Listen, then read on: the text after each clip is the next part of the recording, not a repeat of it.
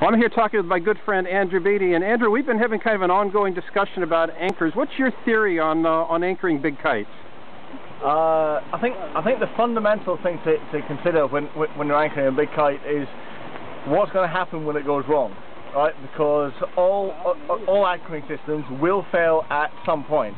So whether the line breaks or the kite breaks or the strap breaks or the anchor fails, something at some point when it gets overstrained is going to fail. And you've got a fundamental thing that you need to consider, which is what do you want to fail?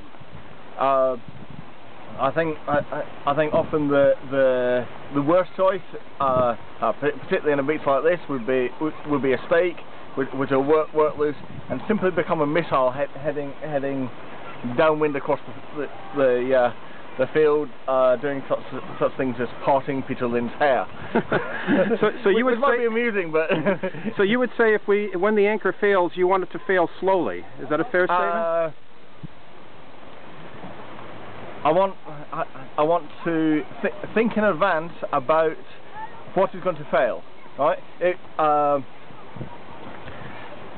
So you might have something which is really massive, such as a Sherman tank or a Hummer or something, where you can be sure that the thing that's going to fail is the line and not the anchor.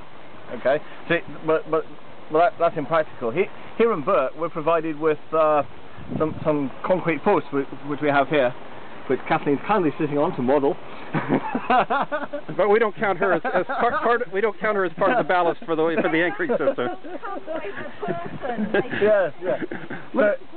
Let me ask you a different question. I understand you and your team have set a unusually large number of big kites on one anchor point?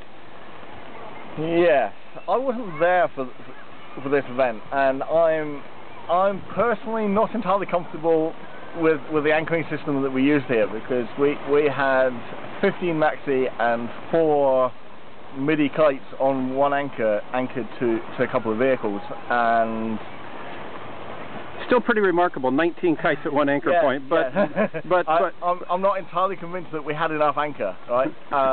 If the wind speed doubles, as had done at other times in that week, the amount of pull goes up by 4, and we have a fairly substantial problem. Well,